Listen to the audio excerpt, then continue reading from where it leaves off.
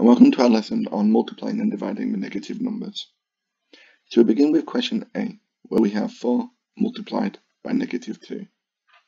So we can think of this as a long addition, where we have 4 lots of negative 2, which is here. And if we see this on a number line, we start at 0, we have 1 lot of negative 2, and another, and another, and another. So we end at negative 8. For question B, we have 3 multiplied by negative 4. So we can see this as 3 lots of negative 4, which is 1, 2, and 3. On a number line, we start at 0, we have 1 lot of negative 4, and another, and another. So you can see we end at negative 12. Do you want to try and do question C, D, and E? You can pause the video and you can resume it when you're ready. So for question C, we have negative 2 times 5. So we have 5 lots of negative 2. We start at 0, 1, 2, 3, 4, 5. Negative 2, negative 4, negative 6, negative 8. And it is negative 10. For question D, negative 3 multiplied by negative 3. Well, here we have negative 3 lots of negative 3. So here's 1 lot, here's another, and here's another. And because it is negative 3 lots, we can write it like this. And when we subtract a negative, this becomes an addition. So we have 9. And for question E, we know a negative times a positive is a negative. So we have negative 14 multiplied by negative 5.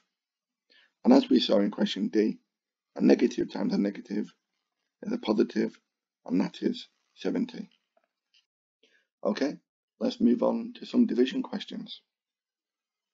So to calculate these division questions, I'm going to consider them as a multiplication. So for question A, we have 5 multiplied by something to make negative 10. We can see this on a number line where we start at 0, and in 5 steps we have to get to negative 10. So you can see each step is at negative 2. And for question B, again we can write that as a multiplication. Negative 8 multiplied by something to make negative 16.